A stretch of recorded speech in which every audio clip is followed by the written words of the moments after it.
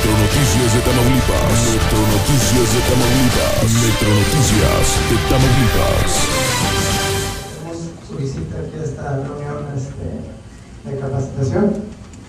En lo que respecta a las actividades del 2009 por parte del programa Apoyo de Capacitación, vamos a dar los resultados de las dos modalidades que manejamos, tanto capacitación específica como los cursos de sensibilización. En lo que respecta a sensibilización, se llevaron a cabo 37 cursos, se apoyaron a 1,010 trabajadores, se trabajaron con 16 empresas, entre las cuales destacan lo que es la hotelería, la agencia ciudadana, la cervecería, diferentes maquiladoras de lo que son aparatos de telecomunicaciones, productos de plomería.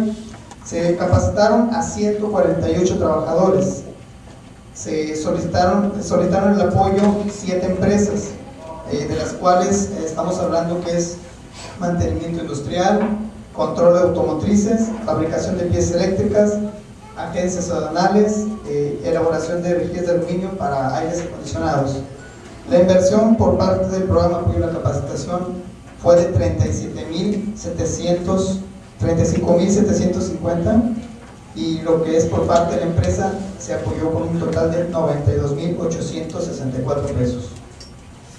Un promedio de 16 horas por curso al 28.83%. Y bueno, estos son los resultados del programa Apoyo a la Capacitación en lo que respecta aquí a la ciudad de Reynosa. Estamos para servirle en la oficina promotora de capacitación en el edificio del Servicio Nacional de Empleo, mi compañera Daisy y su servidor. Esto es Metro Noticias de Tamaulipas. Metro Noticias de Tamaulipas. Metro Noticias de Tamaulipas.